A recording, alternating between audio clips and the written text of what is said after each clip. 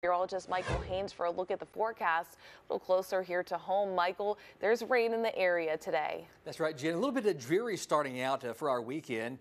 The radar featuring some showers over East Alabama from Gadsden back down toward Anniston, Oxford, and then into Cleburne County as well.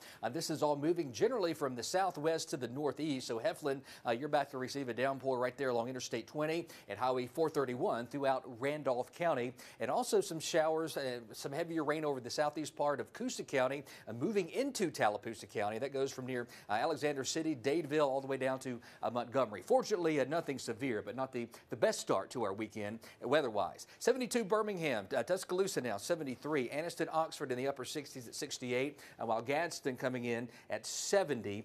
So as we progress over the next several hours into this afternoon, the rain coverage will increase, but we're not expecting an all-day type rain. Please understand that. Even though the rain chances are high, but that said, you have to dodge some showers and a few thunderstorms throughout the day. So don't cancel your outdoor plans. But if you're doing anything outdoors for an extended period of time, you do need to have a backup plan to go inside, especially if there's a thunderstorm around, because even though these storms aren't severe, we don't want you outside with lightning.